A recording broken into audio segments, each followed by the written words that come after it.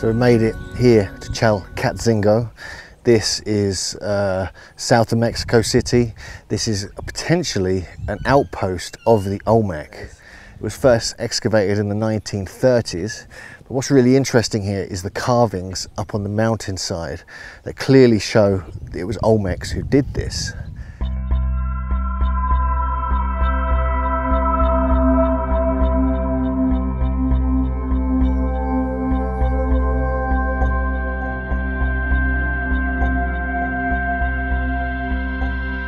So we made it up to the booth at Chalcatzingo.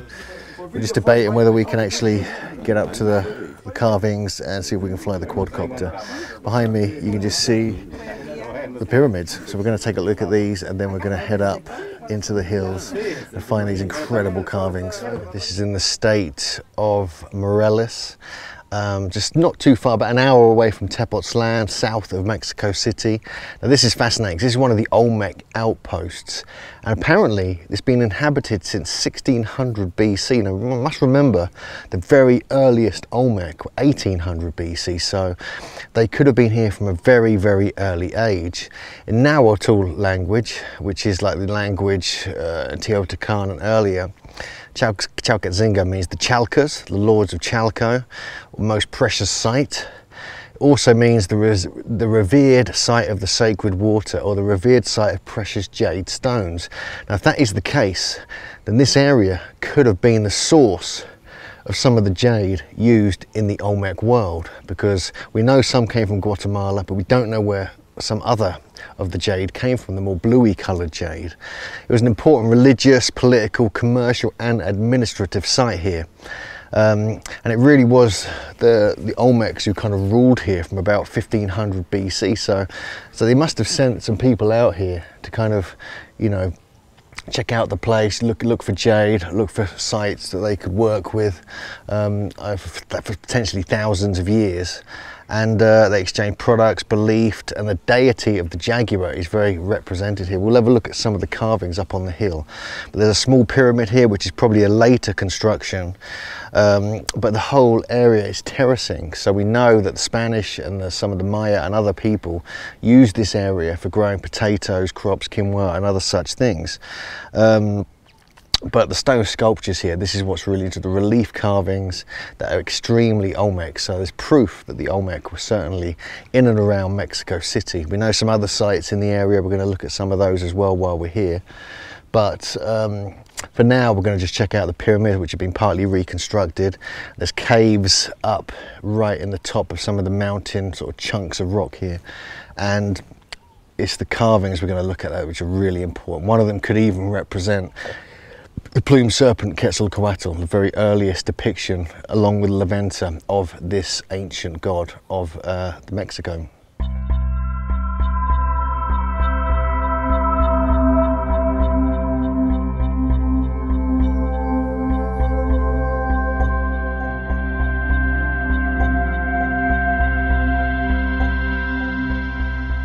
This pyramid, it's thought, was built by the Teotihuacan culture, probably around 200 AD, 500 AD, something like this. But it's been reconstructed. There's also a ball court here, but this was most certainly an Olmec site before the Teotihuacan culture came here, as we'll see when we see these incredible carvings.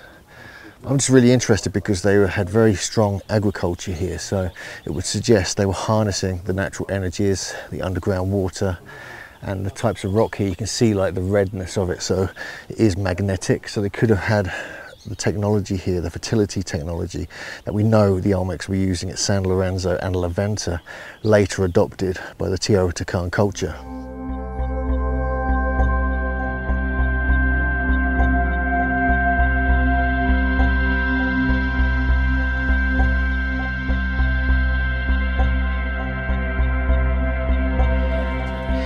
So you can just about see these carvings here at Chalcatzingo. They're very faded, so it's hard to see them, so I'm going to get in close just to see if you can see them at an angle.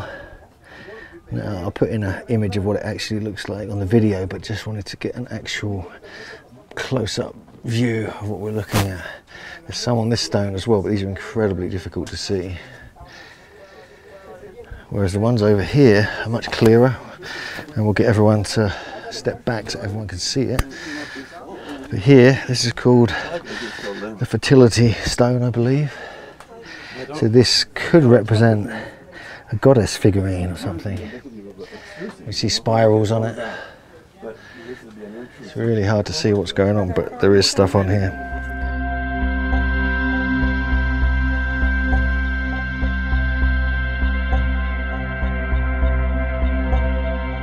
Then we have these strange cut marks in the ground here, which could be deliberate, they could be natural, but these are like the classic cut marks we find in various sites around the world, but it's hard to know if these just form naturally with pools of water or if there's something very significant about them.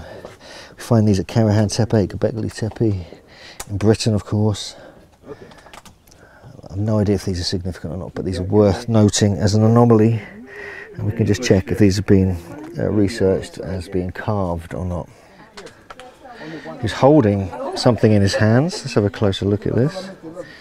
So there's the seated figure, and he seems to have some kind of helmet on. He's something next to his mouth, and he's holding something in his hands. It could be a baby. We do see that imagery in many different Olmec sites, but we also see these spirals which intrigue me. We have like a little double spiral, it looks like number 96, and we have these other spirals here coming out like kind of smoke or some kind of energy or serpents. And these are all up here, you can see these, and it looks like he's in some kind of room or machine or kind of capsule, which some people, ancient astronaut theorists especially, suggest it is like we find at Lord Pakal's tomb lid at Palenque, and also Stela 19 I think at La Venta. We have them all coming out here, but what could this be? Was this guy just taking a whole load of psychedelics, or is there something else going on here? Because it looks like he's in some kind of thing. He's got a great headpiece there.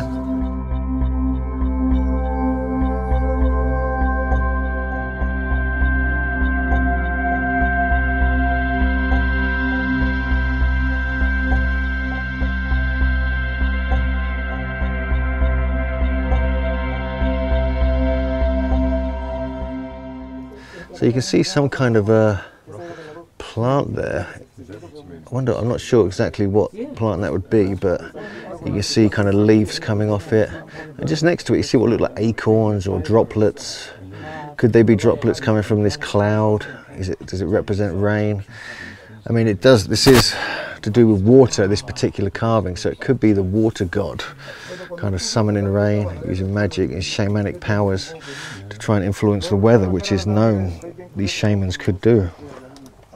This gentleman here was just saying that there was a UFO sighted that came from the top, a light that came from the top of the mountain up here, went all the way down over into the valley, and then back up again to the mountain. And hovered for 2 minutes. Yes. Lit everything up in the valley, and I said, "What size?" And he said, "About that size light." Well, this is really interesting because this is very close to the same fault lines that we find at Quilquilco, and also whenever they do rock paintings like this is often a vision quest site in North America at least. The guide here has been living here for 29 years, and last August was the first time he saw this light, this strange phenomena happen. So this is quite an unusual thing. Why it's happening now, we don't know. Was it some kind of earth light? Was there some kind of rumblings under the ground, or are the gods returning?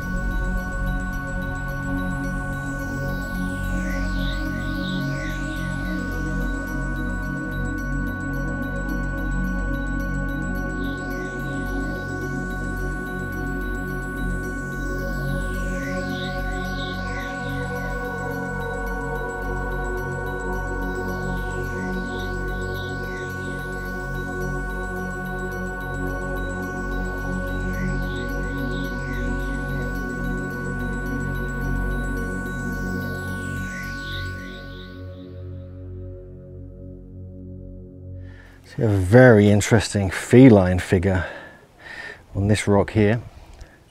Almost looks Chinese or Japanese in some way, like a dragon. And up here we have drops, looks like corn and drops of water with the great spirals in the sky, perhaps representing fertility and rain. So these statues here, these in fact represent some kind of feline creature, which obviously must be like the jaguar or the puma, which resides in this part of the world. But these look very strange, abstract forms, like almost like elemental, godlike forms of these particular creatures, which were revered very highly in ancient times.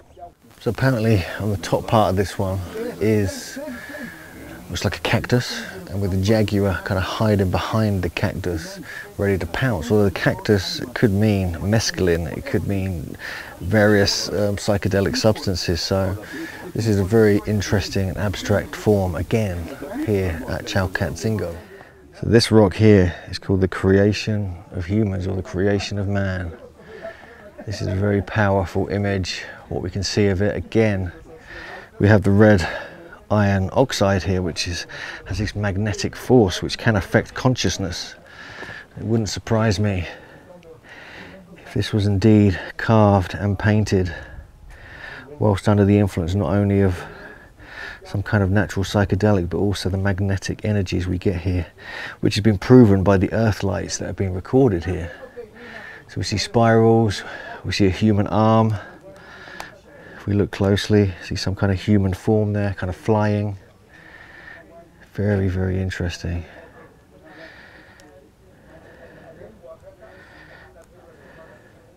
See spirals underneath, sort of turning into serpents.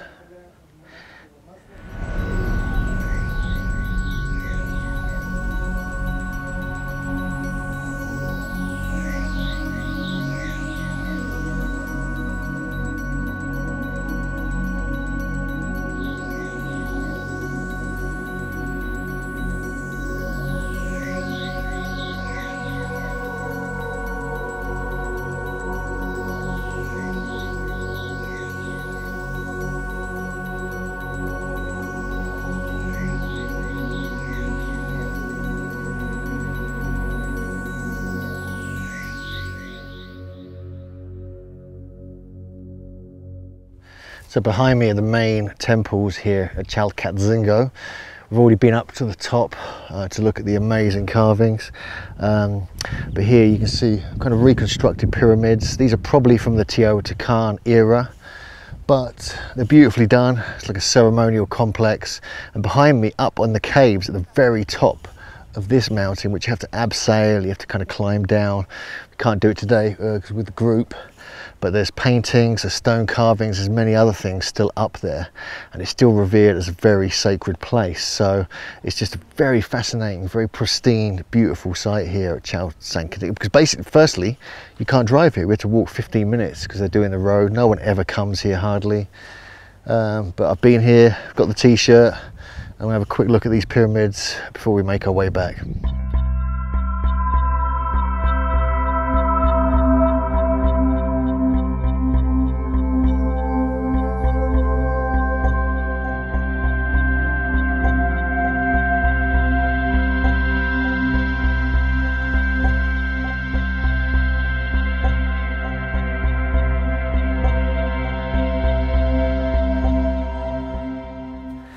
So here we have an altar stone, like a monolith really, just on the edge of Chalcatzingo. You can see the beautiful carvings all the way up it.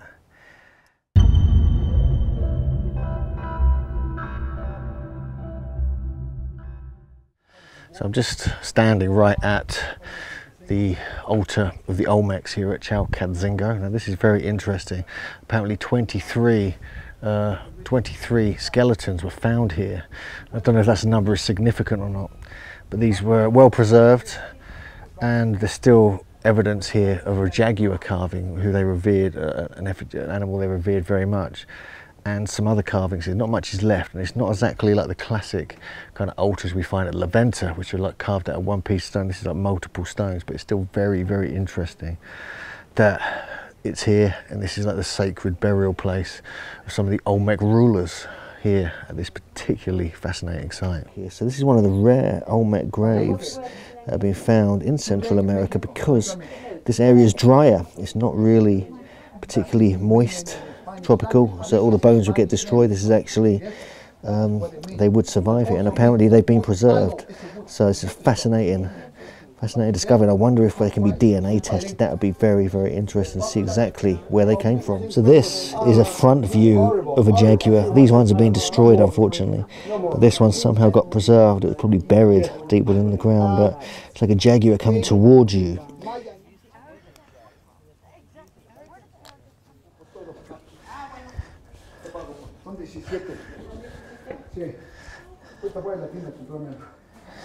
You see the kind of grid pattern on this one. This one, it's really hard to tell what's on them, but let's just get photographs of all of them.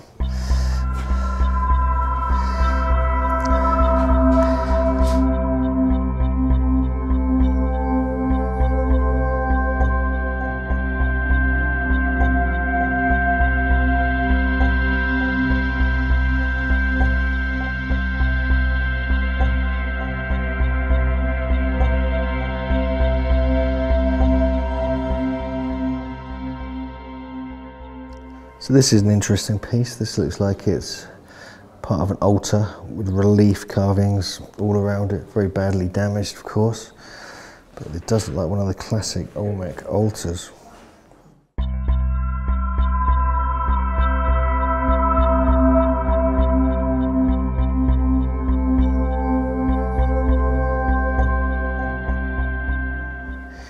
We see some kind of figure on this rock standing upright.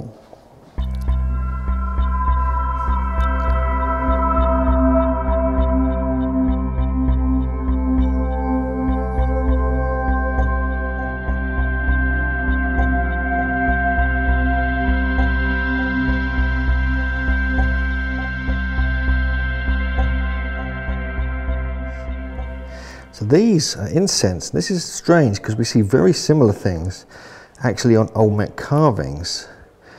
Now these are kind of incense pots or bags. We find them on Stela at La Venta with the chap holding the bag. He's inside the great serpent.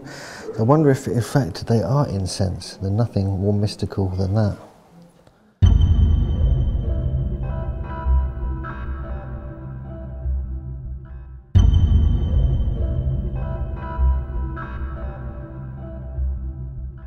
So this is part of Monument 9 from Chalcatzingo. You can see this amazing cross, like a serpent's mouth, and an entrance into the mouth. Now, this is a reconstruction obviously, but you can see some of the detail on here. This is not on display at Chalcatzingo anymore. You have to kind of come to the National Museum to see this at all. But it's quite beautiful stonework. And we have some kind of Olmec headless figure at the base of it, kneeling down in the Quizzo position. Absolutely amazing. Here we have some reconstructions of the Chalcatzingo relief carvings. These are quite remarkable. Look at this. This is really good work, really good copy of the original from Chalcatzingo.